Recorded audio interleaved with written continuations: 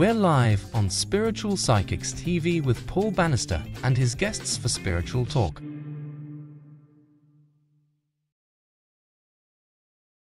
Good evening, everybody, and welcome to Spiritual Talk here on SPTV. It's Thursday evening, it's 6 p.m. Where else in the world would you rather be than here on Spiritual Talk? Thank you for joining us. Sorry, Richard's just making me laugh in my ear. But let us know where you're coming in from. Let us know. We'd love to hear from you. These podcasts that we create, these interviews and our wonderful guests that come on, we like to think it's a shared experience. And especially some of the information they share is so valuable. And of course, we always thank our guests for giving up their valuable time. So wherever you are in the world, please come and say hello to us. We do have an absolutely brilliant guest on this evening, and I can't wait to introduce our guest. I'm really excited to get going, but I do like to say hello. I'd like to know who's out there, who's coming on. I'm not seeing anything in the comments yet, but I'm sure you're all watching. So, oh, they're coming up now. So, guys, hello, everyone, wherever you're watching from. Just waiting for the... That's okay. That's okay. I'll just keep talking. It can be a lonely experience sometimes when you're talking to yourself, but I know you're there. Guys, I know you're watching, but the comments are taking a little bit of time coming through.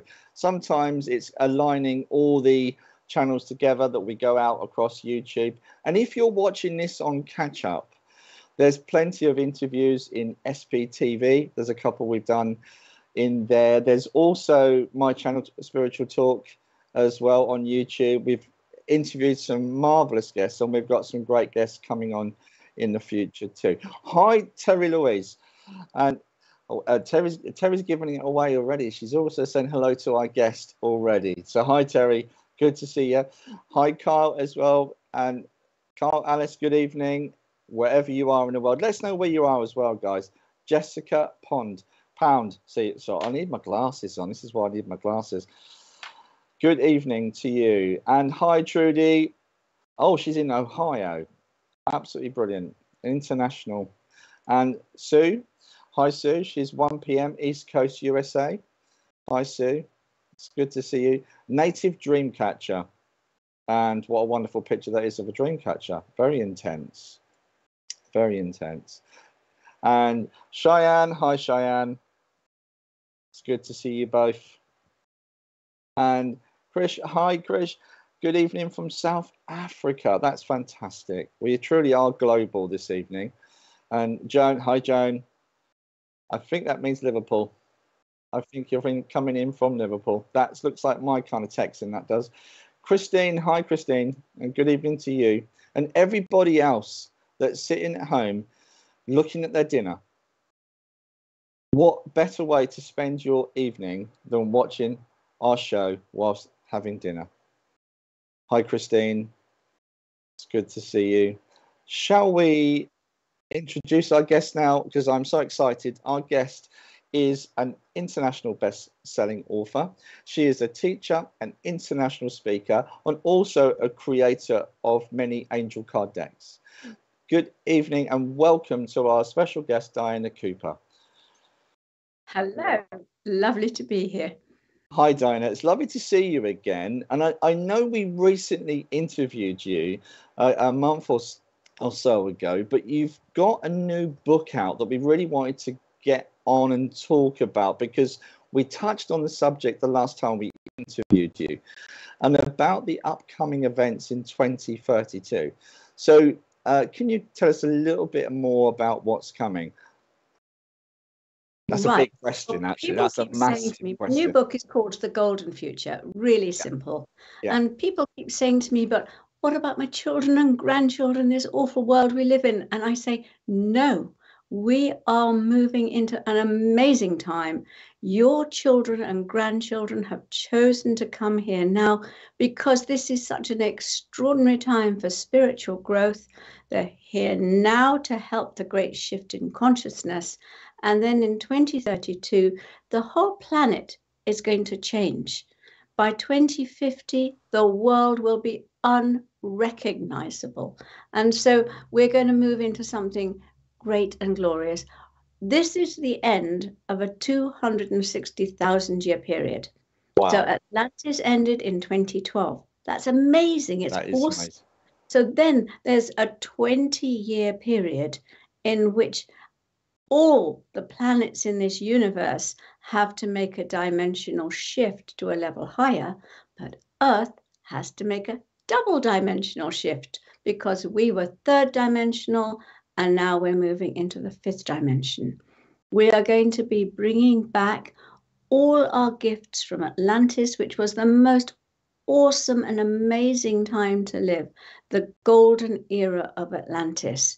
And the thing is that we're going to be bringing them back into a level higher because they created that golden era on a third dimensional planet. Yeah. And now we're moving into the fifth dimension on a fifth dimensional planet. And so the opportunities are going to be simply awesome. We are currently going through the breakdown, the tower collapsing, the kitchen being demolished, if you like, because we're having a new kitchen installed. Something totally new, much bigger, much better. And of course, when you're having a new kitchen, and you're going through all the cupboards being taken out and the builders coming in and breaking it down, it's chaos. You think, what on earth am I doing this for? But you hold the vision of your new, expanded, much better kitchen being built. And that's what we're asked to do now. All light workers are asked to hold the vision. New energies are coming in all the time. The frequency of the planet has risen enormously since 2012, and it's now going to start rising faster as we move towards 2032. No, we're moving into a time of sharing, caring, and cooperation.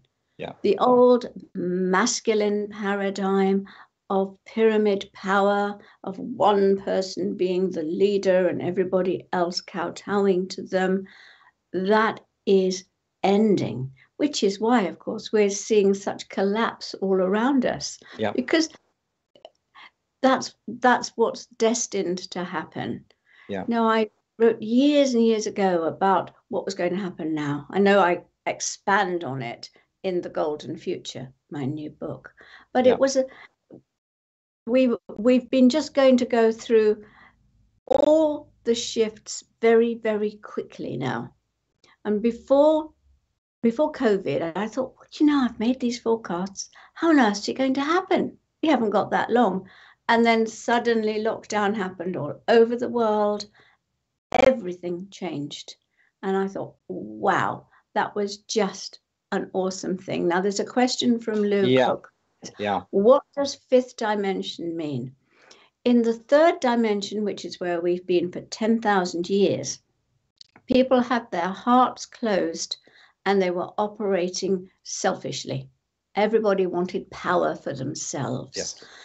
Then we moved into the fourth dimension. Now that's when your heart is open and you recognize that you're on a long journey, a soul journey.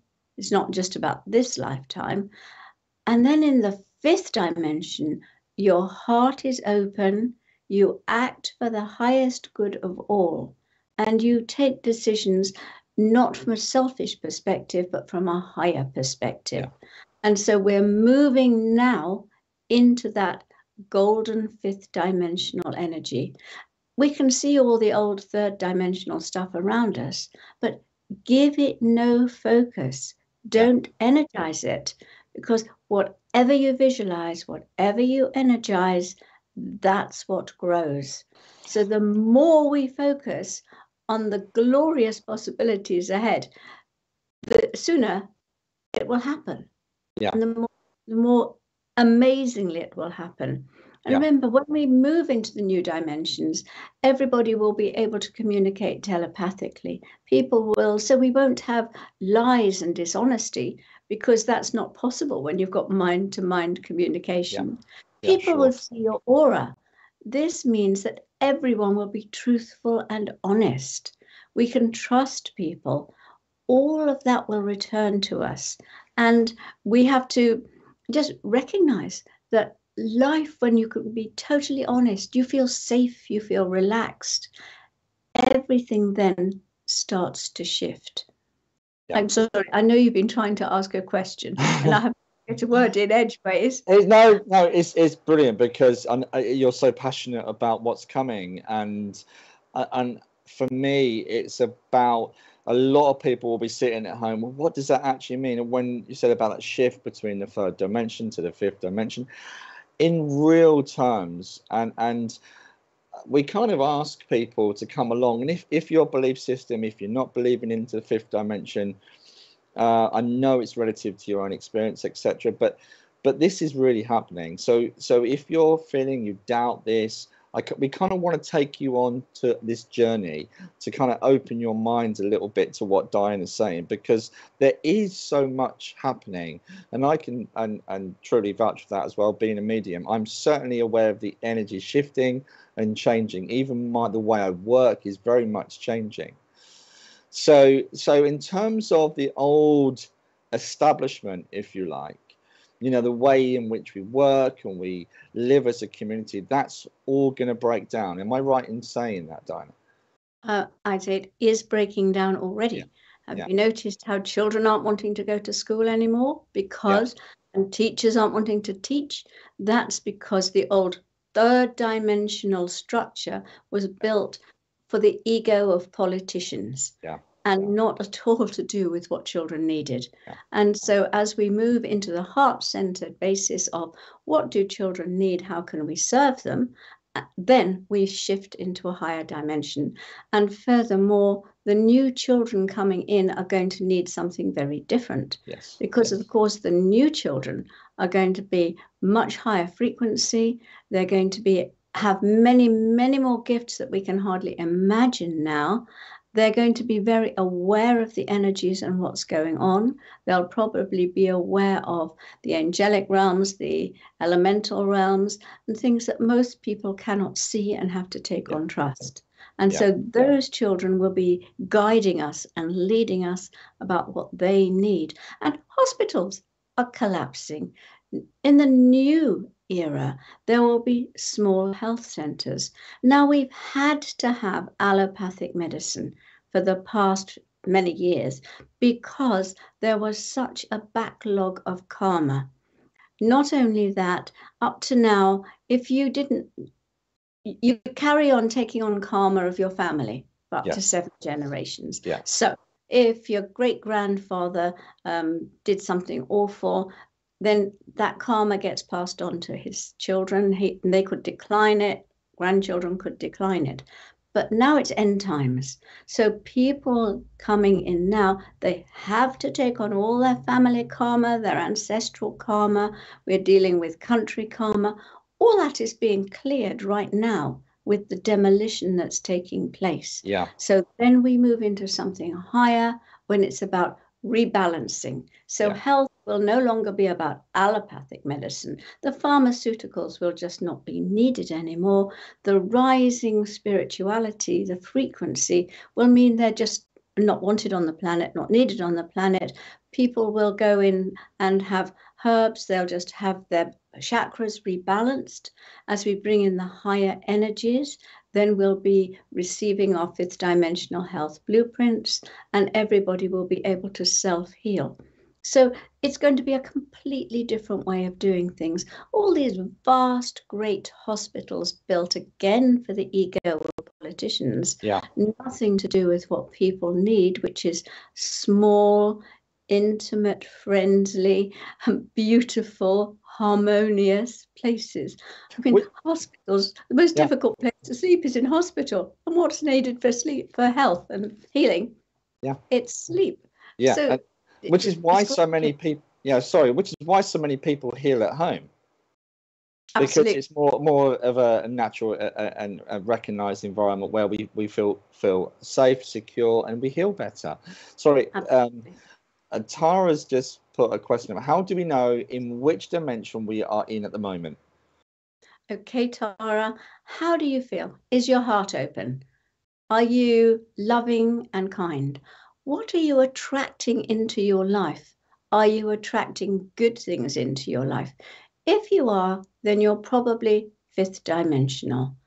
If you're thinking a lot about all the awful things going on in the world, watching television news and doing all that sort of thing, then you may well be stuck in the third dimension.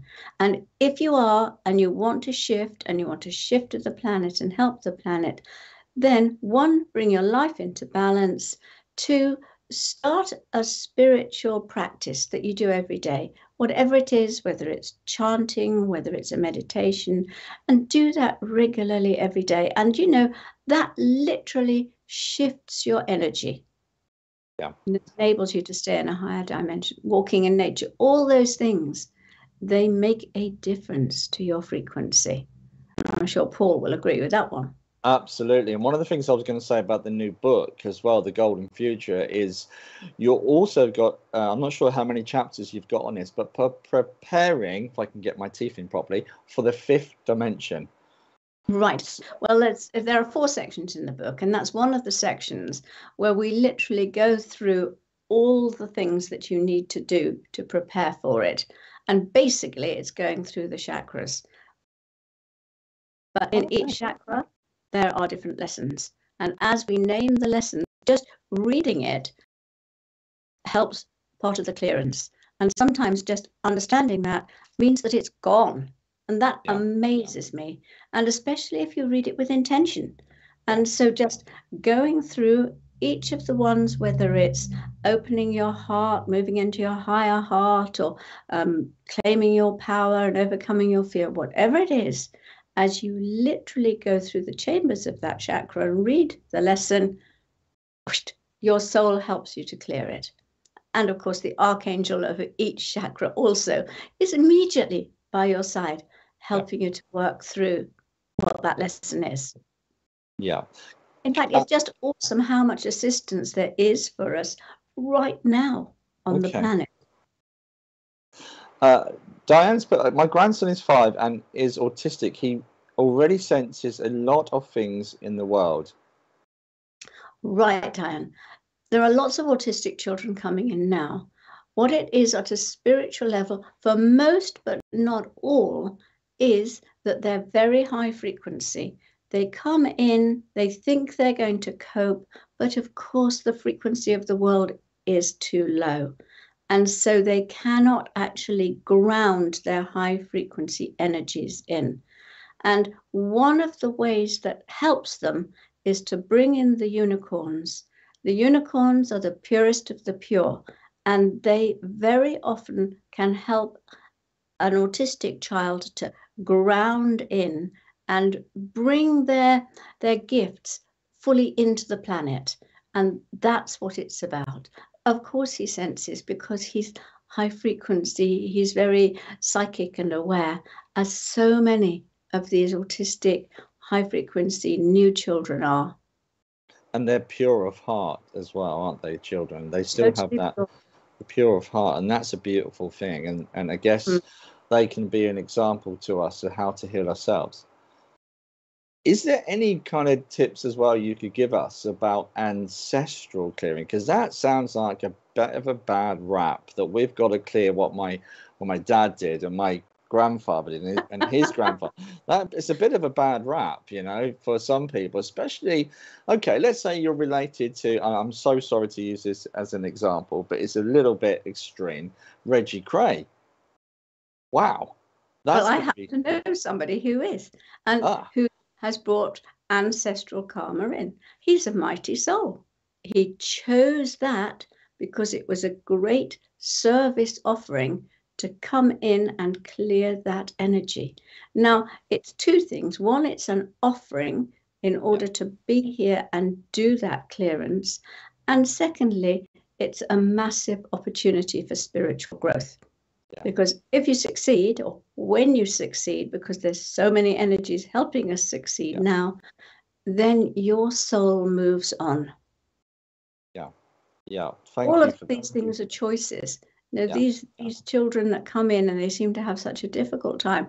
Wow, what brave, courageous souls many of them are, choosing that difficult thing either to clear karma or to help others. Okay, so I'm sitting at home at my dinner table. I've just eaten my pasta, and I've just been at work all day, and I'm a bit grumpy with the boss. And I'm kind of thinking, how do I then transcend? If I am sitting there thinking, I've never heard of this, but actually I would like to, it sounds fantastic to transcend. Is there anything for someone who's never heard and is beginning, and how they can bring their mind to the possibility of opening? I think the first thing is the desire to do so. If you want to open, then you start looking for things to help you open.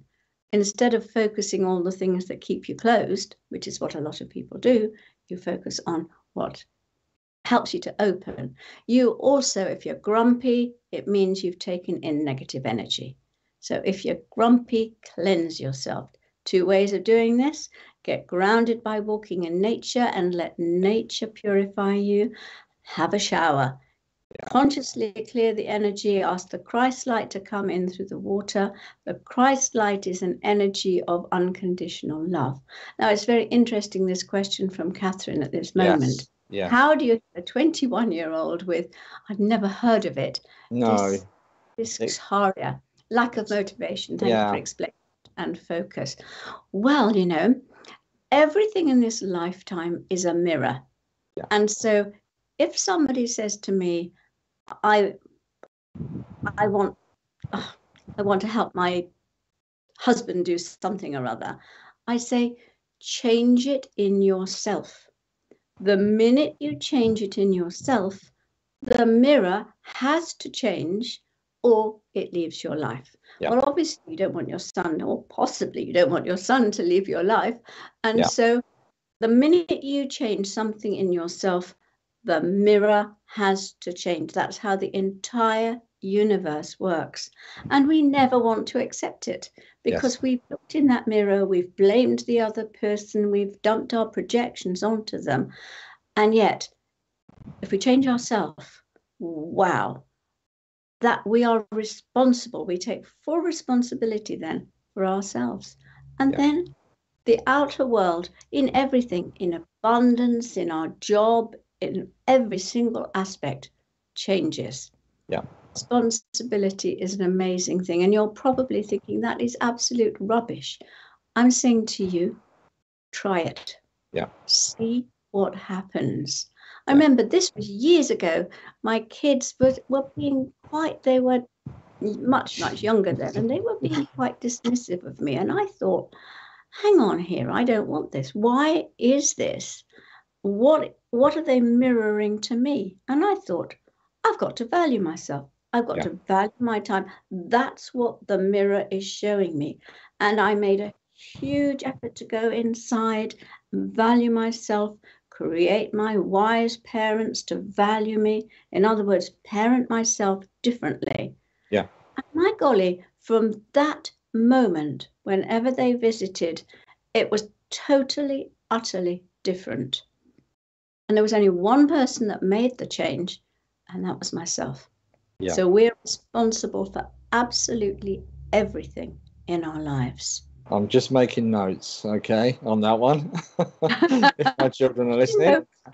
The universe is very economical. When I used to have clients that came to me, when I used to do one-to-one, long time ago, and I used to say afterwards, okay, what have I got to learn from this? That person has come for me to heal something in me, and I'd look at it and shift something. So it was a very, very fast growth process because I took responsibility.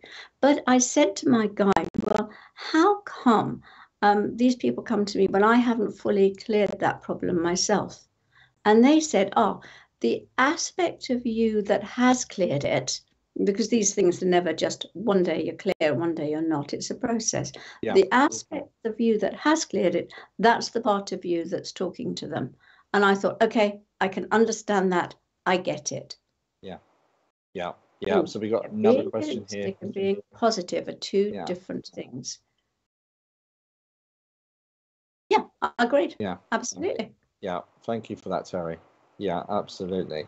And that's a lot. I mean, we go back about talking about healing oneself, and again, it's I for me personally, I was always told from my guide that your intention is everything.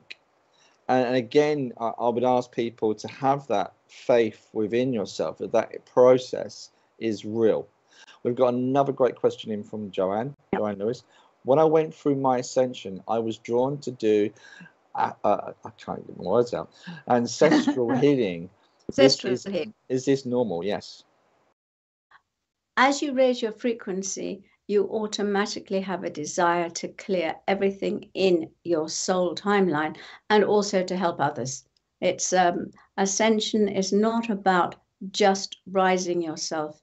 It's always about reaching out and clearing the way for other people too. That's what the fifth dimension is about. We are not here on the journey alone. Yeah. We're all here cooperatively to move forward in the fifth dimension. So yes, I'd say that was very normal. There is still a part of me, and there is a resistance, and of course, and I don't know whether it's because I have a healthy skepticism, but I'm totally dialed in with Atlantis, etc. So many people don't even believe that there was that Atlantis ever existed. But again, that's part of the three-dimensional reality that we've created for ourselves. So, but what I'm trying to say is, going along with this, I've struggled with the ancestral clearing and going back that far. I've also believe in terms of that ancestral clearing. You also help yourself on your cellular. Why can't I get my words out tonight? On a cellular level. Thank you. So you're not then repeating the cancer that grandfather had or the diabetes that grandmother had. You're healing your physical being as well. Yeah. Well, every healing we do affects us at a cellular level. If you bring in the energies of the angels each day, then as they come through you, come down into your body, they are going into that energy is going into your cells, and it's shifting something. I have a meditation I've been given to do. I have to do it every single day by my guide, and I'm going to do it we're aiming for a big jump shift in the planet in October the 22nd. It's an amazing day. I've been given this meditation to merge with your monad.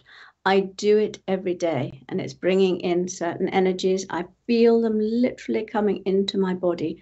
But not only do I feel a different person, but all sorts of things that I couldn't do before, I can do now.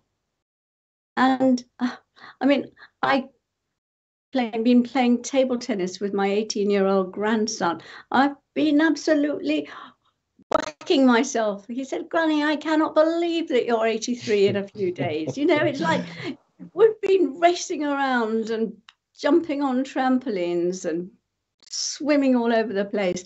And part of it is an energetic cellular clearing that's taking place as the energies are coming in. Because it has been said that the physical body can survive 150 to 200 years. And it's through programming and our you know, I don't want to go too negative, but our past experiences that creates our and also an expectation that we're only going to live, you know, around 70, 80, 90, and, you know, and that's not true, is it? We can actually excel that. Yes, indeed. But it's been part of the collective consciousness for so long that we have a certain lifespan, and we are beginning to change and expand that. And as we raise our frequency, we're starting to draw in energies of rejuvenation and regeneration. There are much higher frequencies when you're at the upper levels of the fifth dimension. You can start to draw those energies in, and very soon that will be for everybody. And so that means that you can have perfect health again. I mean, you may choose to undertake something to clear it for the planet, Yeah. Now that's a soul offering, and that's very different. Yeah. Yeah. Yeah. Carrie Mark Harris. Hello, Carrie. My mental health is hitting rock bottom. I'm sorry to hear that. Nothing I do can get me out of it. Think guilt of my dad's death is the cause. Again, I do believe, again, with the healing that you can, I don't want to say help yourself, but there is a process of where you can help yourself with that. Again, we're so sorry that your father has passed and you have those feelings. But I always say to my clients, would your loved one want you to be in such pain of their loss?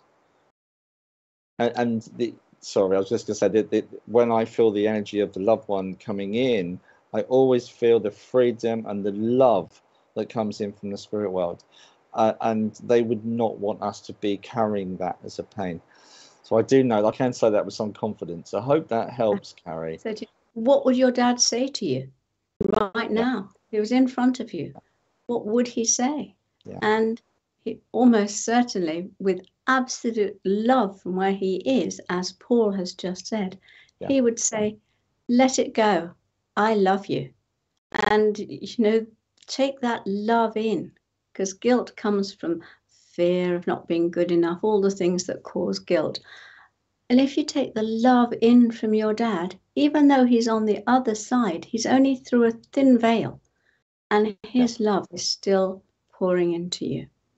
No, and also no human being can be perfect. I'm sure you did what you could. Yeah, absolutely. Absolutely. So we are sorry for your loss. Seashells, hi Seashells. How to heal my heart still in pain? I am trying to move on, but how sorry, that's just the way it's coming up. I'm so sorry.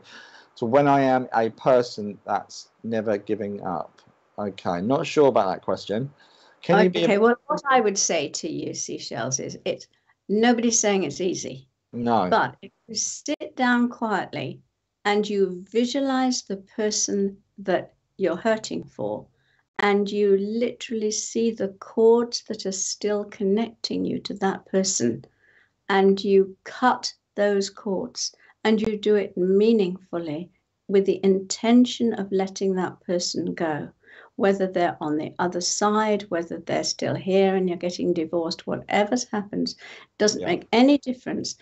Cut the connections and then let them go with love. See them going through a golden gate on their journey, and then cleanse yourself. Just visualize a waterfall or call in the Christ light, and then visualize yourself on your new pathway. Then you're helping yourself move on. And the more you can do it with energy and vigor, the more quickly you'll allow your heart to heal. Because when you've done that, then Archangel Chamuel, the angel of love, or Mary will come in and literally heal your heart. There is so much help available to us if we will only just relax and let it happen. Do you know, Diana, listening to you, your knowledge of the angelic realms is amazing, and those on that vibration. And I've listened to you since I interviewed you. I've been also tapping into some of your meditations. I know my partner has as well. We've really enjoyed that, and you offer so much to people. There's so much. I would recommend, guys, not going on to Diana's page. Are you on YouTube, aren't you, Diana?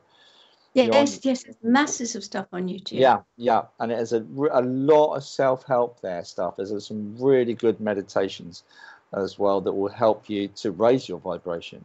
Yeah, Kim's put good afternoon from a scorching hot Nebraska. Oh gosh. Yeah. Oh, gosh. Yes. Well, hi Kaz. Kaz has put, during attuning to your Archangel Oracle deck, I received a vision of Master Jesus and sat in floods of tears because of the depth of pure love I felt. This has totally changed my life and how I view the world and now live spiritually. That's amazing, Diana. That is beautiful. And thank you for sharing it, because the angels can touch you in many ways. I've had so many stories like that from people reading my archangel decks or unicorn decks or even the orb decks. You know, the energy just touches you when you're ready, and Jesus took the opportunity to step in and touch your heart because you were ready. That's fabulous, Kaz. It is, absolutely. And Deborah Long, I fully believe I have, to choose to be my son's mother, and he, my son, he was killed. Somehow I could be able to help so many other parents because of this channel. I know he is safe with me. I do not fear. Could have learned my life purpose through the passing of my child. Long post, sorry, she's put. Absolutely not, Deborah. It's absolutely fine. Don't worry. I'm glad you found some peace. All right. And you know that it's very interesting how often that can happen. And you chose that child because you knew that he had that length of time to live, and that perhaps he would die in that way. And that was a sole choice before you came in, so that you could then wake up to your spiritual path. Now, the other question people ask me is this: my child was drowned when they were 7 or 6 or whatever. Where was their guardian angel? Why weren't they looking after them? I say, yes, their guardian angel was looking after them. It was holding their hand and helping them to pass over into the light, because it was their time to die. People find it so difficult when it's a child, which is totally understandable. Absolutely. But when you understand the higher perspective, then it makes a difference. I know somebody whose child fell out of a high-story window, horrible, and they were devastated, not only because of the child's death, but because of what the child would have felt. But my guide said, no, that child felt just a moment of fear before the angels took him and helped him pass over. And so that process is always so much better than we imagine, because the angels are there to help you. Yeah, absolutely. And I've heard that been said, like, from spirit myself. Rachel Broadway, hi Rachel. Miracles do happen. Invoke angels, as one of my twins was so ill, the surgeon said not going to make it. I saw 2 angels by her bed, and she is fine 4 years later. Beautiful. That's a beautiful story. That's lovely. And thank you for sharing that. And again, there's so many things where angels do step in and help. And my book, True Angel Stories, is literally full of stories like that. It's really happening. But the interesting thing is that you invoked the angels. So often they're waiting to help, and they can't help because they haven't been asked. But the moment you ask, then they step in, and literally miracles can happen. I know this is a silly question, but I'm going to ask it for people at home. Why does that happen? Why is that? What happened. Why do we have to ask? Because we have free will. Now, when you have free will, then no other being can step in and alter your soul choices. Only your soul can do that. And so if you ask, then that angel can come in and help, which is why we can help so much by sending bridges of light. Every time I see an ambulance past, I'm sure you do the same thing. I ask the angels just to go under grace to help that person. Now, under grace is the let out clause. It says if it's for the highest good of that person. So you send peace angels into a war zone and ask them to help for the highest good. And then you know that you're not contravening anyone's free will. So whatever it is, just say under grace, but make sure you have created that bridge of light so that that angel can go and help them. So we can make a massive difference to the planet. So by creating the karmic intention, I guess, about sending angels to difficult situations and prayer and hope and healing, etc., I'm not saying we get brownie points, but does that change our own karmic responsibility by being you're this way? spending time every day sending love and healing out into the planet, your aura is going to reflect that. That means that you then attract different things to you. Yeah. So yes is the answer. If you're sitting there sending nasty thoughts to people, then that's equally going to affect your life and what happens to you, because you're going to attract it all back to you. Can I ask you a question, Dinah, for myself? Thank you. Yeah, sorry. Yeah. Thank you. Yeah. Thank you, Seashells. I kind of a little bit obsessed with Creator and my own connection to Creator and building that relationship with the Creator, with Source, with Jehovah, however you would want to, what words you would use to create your God, if you like, to give your God. From your perspective, how do you see that energy? Are you aware of the Creator? Do the angelics talk about the Creator? Okay, well, what I see is that everybody has a soul, and then beyond that you have a monad, which is the 12th dimensional aspect of you. Yeah. And as I understand it, many people think of that as God. In fact, it is a 12th dimensional aspect of you. And then the Creator is way beyond that. And the seraphim, for example, sing round the Creator, the Source, and they chant Om, the sound, the vibration of creation, to send out the energy of Source into the planet. That's been taken down by the cherubim and down through the frequencies of the angels before it manifests. Do angels appear differently to people? Yeah. As in, do they always have wings, etc.? No, of course, they appear differently to everybody. And Paul is nodding away here. Yes, they do appear differently. Sometimes people see them as lights. Sometimes people see them as cherubim, which is little fractions of cherubims. Yeah. Sometimes they see them as angels with wings. Now, if they do that, it's because the angel has decided to show their energy, and their wings are the extension of the heart chakra. So they may appear to have huge, great wings because that's what their heart energy is at that moment. Yeah. Or they may appear as orbs. Now, on my wall, here's one. This behind me is an orb. Now, that's several angels merged together, and that's the 6th dimensional light body captured on a camera. And of course, in the last years, literally millions and millions of people have captured orbs, have photographed orbs. Now you can see that one, you can see the orange at the top, which is Metatron. Then you can see some yellow, which is Uriel, a little tiny bit of green, which is Raphael, then Michael's blue. So all those energies have merged.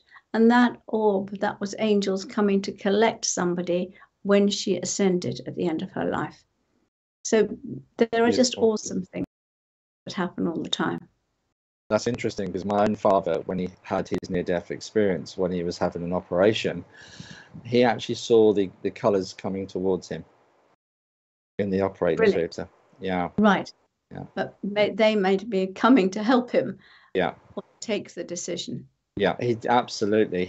I remember him asking me, "What do you think of this experience?" My father had an operation where he was having a vein transplant across legs, from one leg to another, and but it wasn't until a week later that the surgeon said to my father that he had lost so much blood he died for about 10 minutes. They tried to keep him going, so he was very lucky. So it validated the whole experience for him. So he then actually bought me a book on mediumship, which opened his mind, which was fantastic. Oh, lovely. But people do have these. I know when the first time I had cancer, when I was clearing certain energies from the planet, and at the end they said, the angels came in and said, "Do you want to stay or go?" And that happened twice. They gave me a life review, and I said, "I don't mind, whatever's for the highest good." and I'm still here. Yeah. And then I had another operation almost immediately afterwards, and the same thing happened. And so I thought, yeah, I'm here. It's another job. Yeah. Yeah. So, Hi, Eva's put a great comment on. Yeah. Can you see My that? son was miraculously saved by the angels when his car was totally crashed, but not a scratch where he was sitting in the car. Yeah, again, that's fabulous, and it's another life-affirming story. And so often it's Archangel Michael that literally comes in and protects you because it's not his time to have an experience. If it's not your time to be injured and it's not your time to die, your guardian angel or an archangel will step in and make sure you're okay. And when we have that total faith, what a difference it makes. And sometimes people, I really think this is important, sometimes people worry about their children at school. And you know what they're doing? They're sending a dark energy to their child and they're opening them up to something bad happen. Oh, really? If on the other hand, they sit quietly at home and they send light to that child, see them in a beautiful, solid aura, and ask their guardian angel to protect them, then that child is totally safe. Furthermore, the bullying, the barbs of others just slide off them and then they stop. It's really remarkable. There's one of my books, I tell the story of this little girl, and she was being bullied at school. She was at her wit's end. And and her mum was sitting at home worrying, and I told her, stop worrying, do not worry. When the child goes to school, ask her guardian angel to protect her, visualize her surrounded in golden light, and then go out and do some shopping, do something completely different where you are not thinking about your child and sending it any negative energy. And she did this every day. Then I met her just about 2 weeks later, and I said to the child, well, how's the school and what's going on? And she said, beaming smile, the bully has left the school. So the angels can work in so many ways. So, ladies and gentlemen, you heard it here first. And that is fantastic. I would certainly recommend trying that. If your child is having problems at school, certainly try that. But the faith is the key there, I guess. Having that faith in what you're doing, that process. If you doubt, you let in lower energies. If you have total faith, it protects you totally. And you can tell how much percentage of faith somebody has by the percentage of the success they have with that. If you 100% believe your business will succeed, it must, under spiritual laws, succeed. Yeah. Claudine Collier, hello, I'm a psychic medium. I have dissociative identity disorder at 16 years old. I don't know what to do with my gift. Interesting. I'd like to explain the gift a little bit. Yeah, I believe they're saying they are a psychic medium, and at 16, that's quite young, isn't it? Quite young. Very hard to take on at that age. Yeah. Well, I would suggest that you find somebody who is established, grounded, and you go and learn with them. Don't just undertake to develop on your own. Yes. Yeah, absolutely. Danny, can we go back to the book, please? Because I am quite excited about what is happening and what's coming up. Now, there'll be a lot of fear when we were talking earlier about the changes that are coming. There'll be a lot of fear because in the news at the moment, people can't afford their mortgages, they can't afford to put the energy bills, and it's so scary. I know. And we've been told for a long time that if your energy is all based on how big your house is, what grand car you've got, how much money you're earning, it's going to be a difficult transition. If you're focused on loving nature, doing what your soul wants to do, gives you soul satisfaction, on creativity, on helping others, on helping animals, it will be a much easier transition for you. This is very much about energetics here. And I think that to dissolve the fear, it's focus on the positive of what you do want, because ultimately we're all still creating our own reality. So it doesn't matter what's going on in the outer world. You as an individual are creating your own reality every single moment. If you're focusing on the fact that everybody's losing their jobs and you think, oh, I'm going to lose my job next, I'm going to lose my job next. Oh, yes, of course, the universe says they want to lose their job. If you're focusing on this is what gives me soul satisfaction and this is what helping others, the universe backs you and you'll come through it fine. And it's that energies. And that is a useful tool, isn't it? Because it is quite a fearful thing. So allowing that opportunity to not be fearful, which but that's the push-pull environment that we live in. You know, the old ways are pulling us back in or trying to. Well, I think trying to is the word, because they can only do it if we allow it. Yeah. And if we have decided that actually we're focusing 100% on the golden future, on what is positive, what is the good that's happening, then we will flow. And if it's right, because it's flowing joyfully. If it's not flowing joyfully, something's wrong, change it. Yeah. Be versatile. Yeah, interesting question from Kim, and an interesting experience. I'm just going to read it out quickly. Right before going to sleep, my mind wanders to and I place myself in my daughter's car in her place moments before her death, trying to imagine what she saw, felt, and thought in that exact moment. Would love to know this, so these thoughts stop. Okay, I think she means what can stop them, or... No, I think, how I read it is that if she knew that her daughter was actually okay at that moment, then those obsessive thoughts of what was she going through would stop. And, I can 100% assure you that as she was being taken over to the other side, that she might have been in a bit of shock and surprise, but it's like, wow, I'm moving on to the next stage of my journey. And this is amazing, especially when the angels come to collect you. I was once sent a picture, and this guy was 17 and he'd been given a motorbike for his birthday. Oh, okay. And he was absolutely surrounded by Archangel Michael orbs. And we said, oh, he's so protected. Yeah. And a week later, he was killed on that motorbike. Oh. We said, why? What happened? And what they said was that the boy loved life, but his soul knew that he'd got another part of his journey coming. And his soul was so eager to get on to the next part of his journey on the other side that if they hadn't protected him, he would have died sooner and he would not have gone on to the amazing path that was waiting for him when he passed over at the right time. And so he was protected from going too soon. And my gut feeling about your daughter is that she was ready, not on this earth plane. She loved her life, no doubt, but her soul was ready to move forward into the next part of her journey. And your soul's in command. That's the part of you that really knows what's going on. Yeah. Hi, Melissa. I wondered the same thing. What was my daughter thinking or saying right before she passed away in the car accident?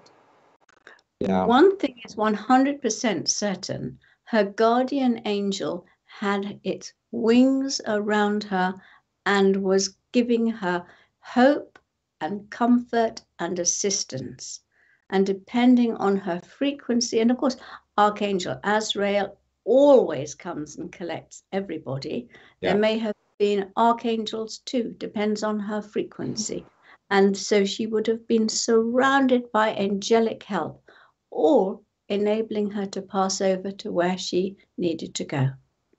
Diana, just a quick question. You have done so many publications on the angelics. If I was sitting at home and I wanted to know more, what book would you recommend that people could pick up and read and just just to kind of Well, get beginners books are New Light on Angels and Angel Inspiration. Okay. Angel Inspiration has just been updated this year. Brilliant. And so that's got all the information about the angels, the archangels, the hierarchy, and lots of stories. In fact, when I wrote that book, I was just finishing another because I wanted to go to Australia for 6 months. And so I was just finishing this other book, and I thought, I've just got time to do it. And then night, I wake up in the middle of the night with angels all round the bed. They're kind of levitating me and saying, we want you to write another book. It's to be called Angel Inspiration, and you're to start immediately. And so I had to get up in the morning, put the book I was writing aside, and write that book very, very quickly. And they gave me everything I needed. And I just got that done and the book I wanted to do before I went to Australia for 6 months. So if they want you to do something, they'll make it happen. Yeah, absolutely. Absolutely. Hi, Martine. Martine says, I had my NDE a few hours after birth. Sense and know whenever my guardians are around. Grateful for signs, white feathers, apports and synchronicities. Love to nurture animals genuinely and telepathically. Life is lifelong learning. Love the archangels, their quick energy and their divine. Grateful of a lot of in my life. Love and light. Thank you for that, Martine. Fabulous. Yeah. And your near-death experience probably really helped you to shift into that dimension. It's interesting because a friend of mine had the same experience where she died in a car crash, and she actually met Archangel Michael, and she was sent back down to, and she's actually doing a lot of work with the angels. So, which is a fantastic thing. It's interesting how that happens. Is it a case of remembering our purpose? Is that what it does with an NDE? I'm sorry, I missed it. I was reading. That's okay. Sorry, Joan. Is it a case when people have these NDEs, then suddenly come back and they remember what they should be doing? Do you think that's the purpose of the NDE? Like a little bit of this is what you're supposed to be doing. Get on and do it. At that moment, you're nearly giving a choice whether you go over or whether you wake up and you come back and do what you're meant to be doing. Not always. Sometimes it's just a reminder. Yeah. Well, okay. I better be careful on that one, because I had a visitation about a year ago when I was told the same thing. Come on, get on doing what you're supposed to be doing. So, and did you change your life? Well, I believe I literally, actually, and this is going to sound a bit crazy, but I even gave up meat. I tried everything vibrationally to help me. It's actually changed in terms of the way I work and the detail that I get from working. But it's more to it. I believe it's more about the healing as well. So there's a healing aspect to my work. So I think for everybody, however evolved you are, there's something to work on. We're in a human body. We've got all sorts of things to clear, as you say, ancestral stuff, our own stuff. And every day is an opportunity, because the universe is constantly giving you guidance. Giving you mirrors, giving you little hints, angel feathers dropping, as the lady before said. Something's happening all the time. We live such an exciting life. Yeah. Absolutely. And even I saw a feather on my shoulder the other day, which I'm pretty sure that I may be working with the angelics. I'm not sure, but I've been having a few experiences with the angels myself. I went to brush it away. What's that? It's a feather. There was nothing there. So it's like, okay, I get the hint. So it was a spirit feather. Okay. It's a spirit feather. What's the difference? Well, one's in the phisical realms and one's in the etheric realms. Okay, that was pretty self-explanatory. I'll move on quickly. So, Joan, hi, Joan. If our emotional got overwhelming things from the past, I think she means, how I put in balance to ground myself. Any advice? Grounding is about making sure that you walk in nature, that you bring the energy down. If you get headaches, then literally push it down.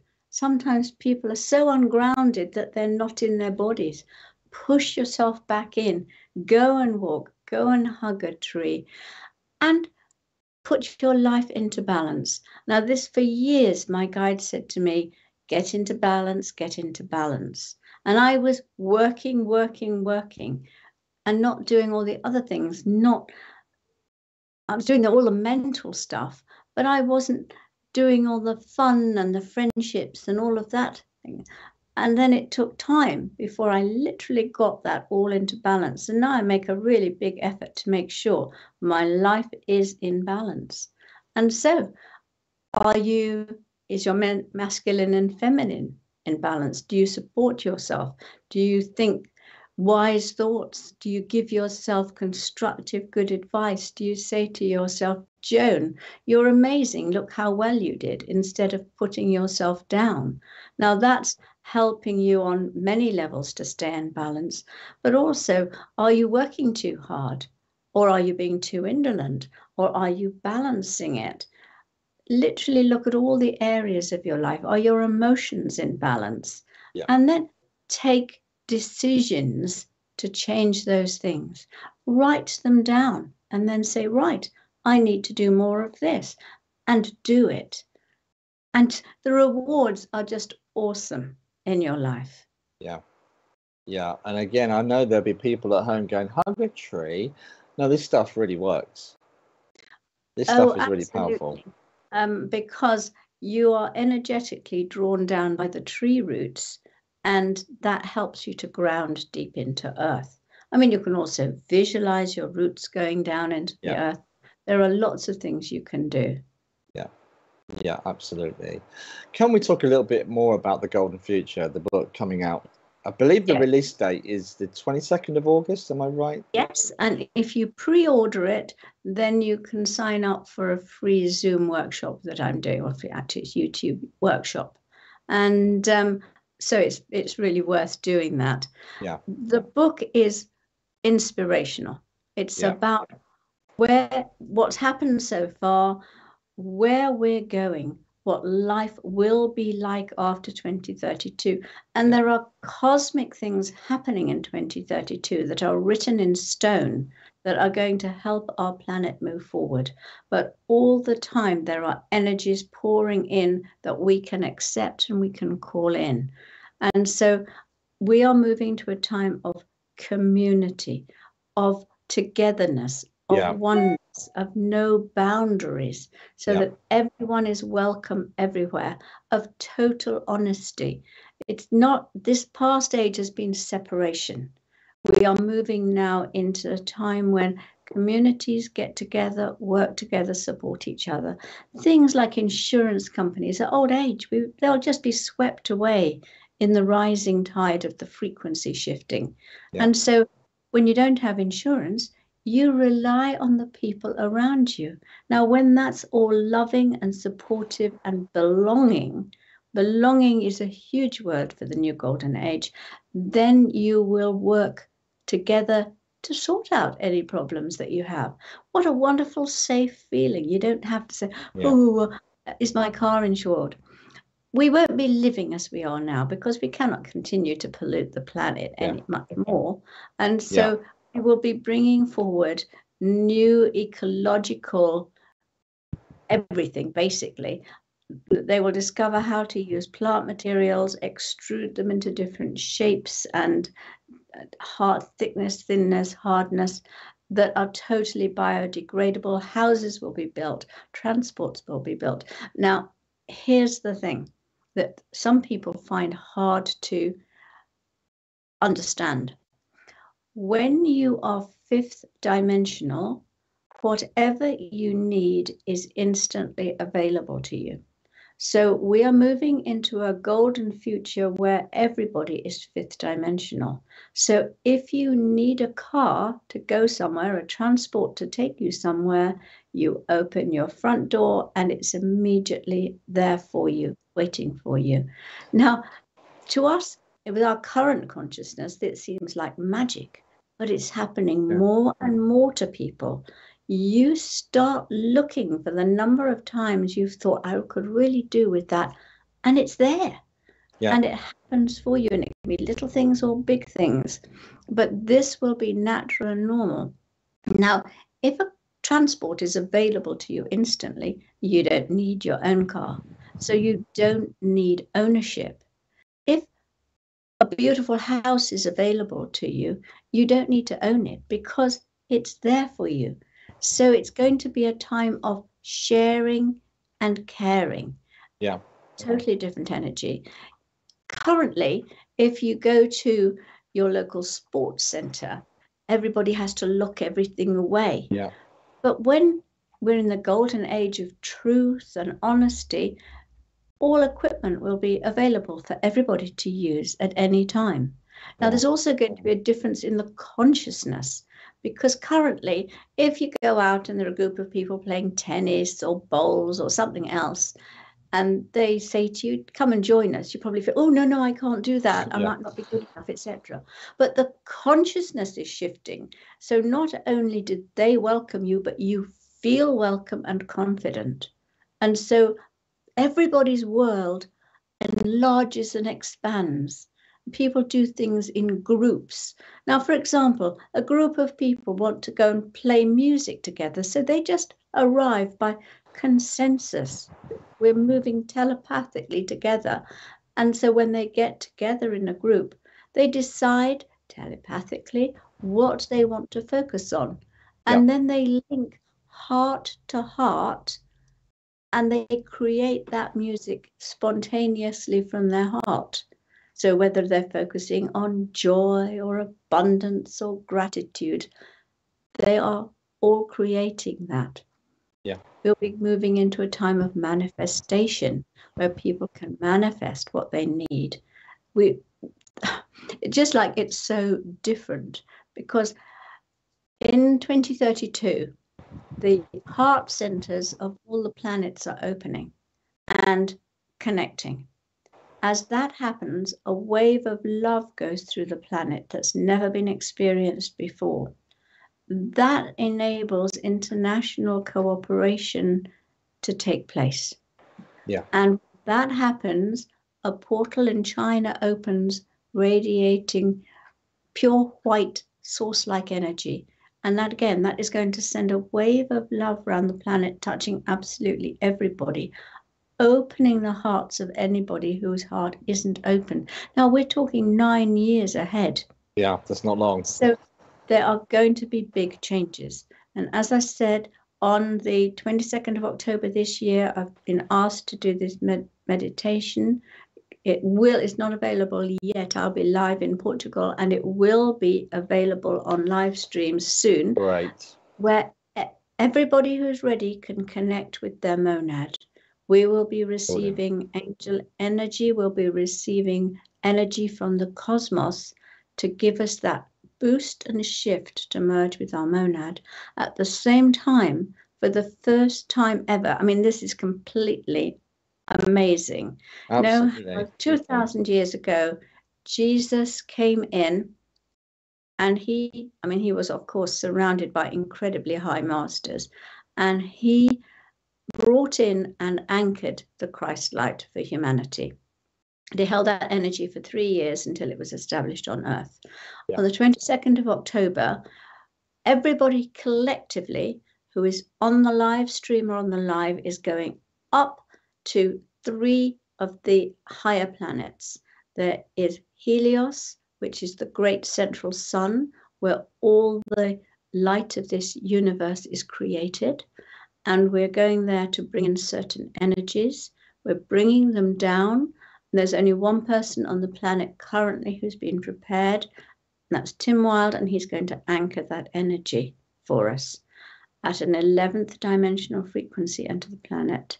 We are then going to Andromeda, which is the higher heart, where in this beautiful energy, a perfect balance of love, peace, and wisdom at an 11th dimensional frequency is held.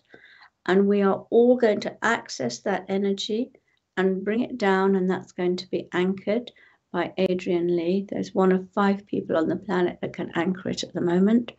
And then we are going to Lyra, which is through the Stargate of Lyra into the Unicorn Kingdom, collectively bringing down the energy, 11th dimensional energy of that pure white unicorn energy. Yeah. And it's going to be anchored on the planet by Avi Esther.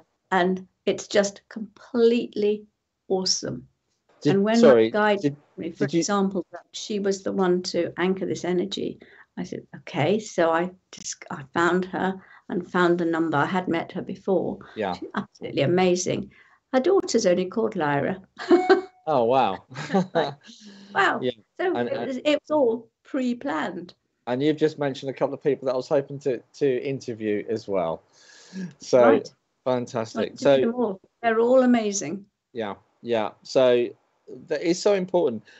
We haven't forgotten Debbie's question. There is something else I would like to talk to you, Dinah, about the rising levels of autism and also the anxiety that people seem to hold. Is there parents that have children with autism anything we can do, or is there anything we can help them, or are they actually here for a reason to help with this fifth dimensional shift? Well, I think I've answered this question already, because many, but not all, of the autistic children are very high frequency children. They're the new children that have come in, but the energy around them is too low for them to be able to bring in all their gifts and talents. So they withdraw part of their soul, and they then manifest as autistic. And the one beings that can really help them are the unicorns. Okay. And when you can call in the unicorns, who are the purest of the pure, and they can sometimes help that child bring that part of their soul back so that they can ground themselves back into a physical reality again. Because they've got great gifts, many of these children. Yeah. Keep the frequency of the house as high as possible. But there aren't enough very high frequency parents to parent the children that are coming in. And so many of them have their 12 strands of DNA intact, but they cannot actually access their gifts because the frequency around them is too low. Okay. You know, if you watch television, you're automatically lowering the frequency. And so the children are bathed in that. It's interesting because a lot of autistic children that I know tend to go to their iPads. They tend to want to zone out of reality and just go into this little dream. Only from what I've seen, of course, of people that I know that they're very happy in that world. It's almost a disconnection, like you explained. Well, maybe. I don't think it's just autistic children. If you go into any cafe, unless somebody's actually actively eating, they're on their phone. Yeah, I witnessed that in Norwich today. Everyone was doing it. They was doing this on their phones. Everybody in Norwich. And I thought a plane could crash and no one would actually notice. Oh, hang on, stop my phone, pause it. And that's something that's going to change as well, which is really interesting. And we're going to feel the shift with that as well, which is going to be, for some people, I can imagine that'll be quite a difficult concept, that they won't have this interconnectedness with the internet. Do you believe the internet will survive? I believe the internet will survive, but not the third dimensional internet that we have at the moment. We will move to a higher frequency. It'll be on different frequency bands that are not harmful to anybody or any animal or any insect, and carry high frequency information. At the moment, it's carrying really low information. And so it's lowering the frequency of everybody. And so if it's going to move to something much higher, because that's what people are ready for and they want. Yeah, absolutely. At the moment, if you're third dimensional, you think fifth dimensional way of living is boring because you want to stay in the drama. Now, there will be people who want to continue in the drama, and they are not part of the golden future I'm describing. So they may decide to go to another planet, be somewhere else, but not part of the golden future of Earth that we're talking about. Yeah. There'll be some people that'll be fearful of that. But is it as simple as a choice? Is it as simple as that? It's a soul choice. Okay. It's not the choice of us down here Yeah. in our personality bodies. Yeah. It's the choice of the soul that's in charge of your entire journey. Yeah. This is just one little tiny classroom on your journey. Yeah, absolutely. We better go to Debbie and her question. What little signs could our loved ones send? I've seen plenty of feathers. Some float straight into face. I've seen robins and squirrels looking at me, but something tells me I need to take stock. And is it a high from loved ones? It can be very often. So many people, especially robins, so many people say, my husband died and a robin came to me, Yeah. or a butterfly landed on Yeah. me. And was it my husband? And the answer is, well, it probably wasn't your husband. It's certainly a message from your husband. Because birds are messengers for the angels. Yeah. And so they carry the messages, and they're a form that people can physically see and connect with and understand. Yeah. Squirrels, yes, but not so much. They can also bring messages, but any animal can. Yeah. So if that's what your intuition tells you, then say hi. Yeah. They'll be delighted that you've recognized it. And of course, the little white feathers, they are messages from the angels. They come down just to say, hi, we're here, we're looking after you. Now, take care of yourself. We love you. On a slightly different note, talking about the changes of vibration going to this fifth dimensional reality, also what we're experiencing, and I've noticed, and again, I'm so sorry to admit this, I do get a lot of my information from them. I don't watch the news, I don't watch TV, but a lot of it I get from social media. There's a lot of stuff that comes in, and again, it's about choice whether we listen to it. But there does seems to be a lot of information out there of UFO sightings. Is this anything to do with the change of the frequency of the planet? Is it a collective? One, I don't go on social media. This is probably my blessing, because the lady who works for me, Melissa, wonderful lady, she keeps changing the password, so I can't get onto any social media. So that's probably a great blessing, because I never see any of the stuff that goes on at all whatsoever. I hear from my grandchildren and things, stuff that's going on. Yeah. But no, I don't get that. Sorry, what was the other part of the question? So is there anything to do with what's happening around the planet at this time? Yeah. Okay. As the frequency is rising, there's a growing knowledge and understanding about UFOs. And they're not only being sighted, but they're being filmed more often. Yeah. And people are now starting to feel more comfortable with them. Yeah. Whereas they did at one time. I mean, in my last month's newsletter, I put in a photograph that somebody sent me of a Pleiadian spacecraft. It's perfectly obvious, perfectly clear. It's a round blue spacecraft. And then this month, I think there's Pleiadian energy coming around giving heart healing to a child. And it's perfectly clear. You can see it all coming around him. And I often put in orbs with their explanations or something like that into my newsletters. But it's fascinating how clear they are now. Yeah. In fact, in one of my books about orbs, there's a picture of a spacecraft, but it actually looks like a lemon, but it's placed firmly in the center of the photograph. And it's as clear as anything. Wow. Wow, that's amazing. Yes, more and more people. Remember, Avebury in the UK was the biggest welcome centre for spacecraft for this entire universe. Oh, really? Yeah. And then the power was cut by the government, who put a roadway through it. But now that energy is coming back, and it's not only covering the same area, but it's expanding and becoming much bigger. And other places on the planet, particularly Uluru in Australia, are being prepared as spacecraft landing places on a much, much bigger level than before, so that we can have much more connection and communication with the planets, both physically, and of course, anybody can go in their spirit body and ask for healing or whatever. I always say to people, go to the Pleiades, ask to go to one of their spacecraft for heart healing, physical healing. I mean, my dog had a big sore on her side, and I thought, oh, if she's not well for another day, I'm going to take her to the vet. My guide Kumiko said, no, don't take her to the vet. Take her to the Pleiades tonight. I took her to the Pleiades next day, bright as a button, running around, happy as a skylark, not scratching or itching at all. She received healing. And again, in my newsletters from time to time, there's a whole articles on where you can go at night for what kind of healing.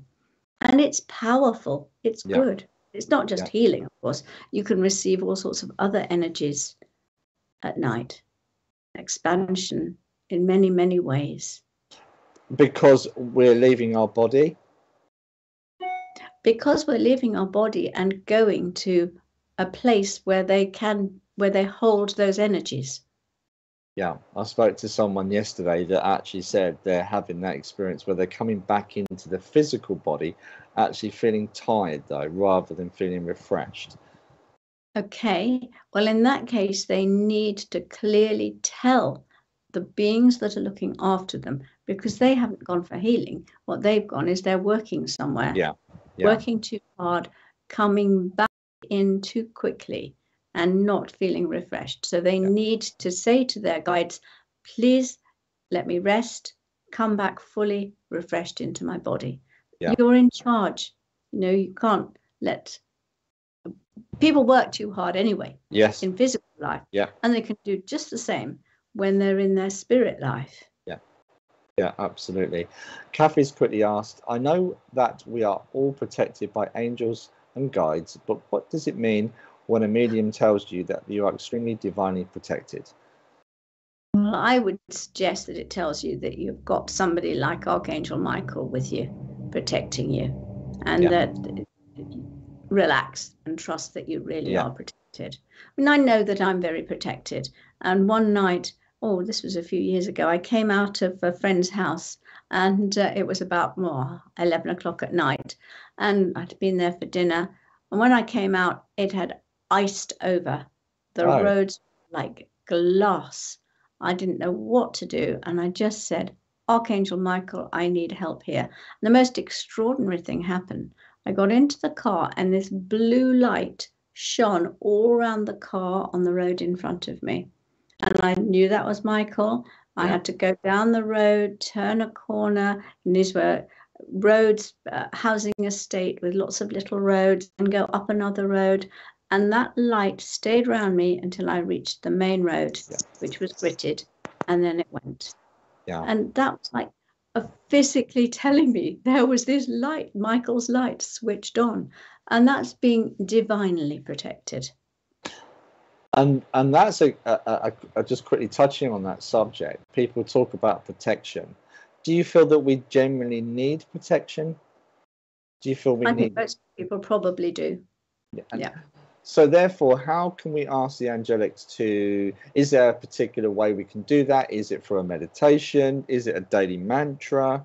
What could we do to create that so we can protect ourselves and indeed to help us go into a more fifth dimensional existence? Well, the answer is whatever you believe in protects you. Okay. If you believe in the Christ light and you call in the cold ray of Christ, that protects you. If you believe in it. If you believe in Michael, he protects you. If you believe in the pure white light, that protects you. There are certain things. There's a lot of very dark energies from Atlantis still around. Then call in the pure white flame of Atlantis. That is the pure protection for that. So, see, that's a whole subject that I'm really fascinated by. Let's go into that one. But I'm putting it out there because it's very important at this time. Yeah, absolutely. Okay, and that's definitely something we can talk about in the future. We've got about 5 minutes left. So again, just quickly recapping for people of going into this fifth dimensional reality. What are the simple things that we can do to start? watch your thoughts, your beliefs, your words. Yeah. Act with kindness, act with love, make choices that are good. Be friendly to your neighbors. Start creating communities around you. Every single thing that you do makes a difference. Have a meditation each day that you feel is right for you, whether it's decrees, meditation, chanting, what is right for you. Make sure you have more joy and light in your life, more love. Yeah. Do what gives you soul satisfaction. Make sure your work is something that you enjoy doing. And if you're starting a business, make it something that helps animals, helps people, is creative, is loving, is for the highest good.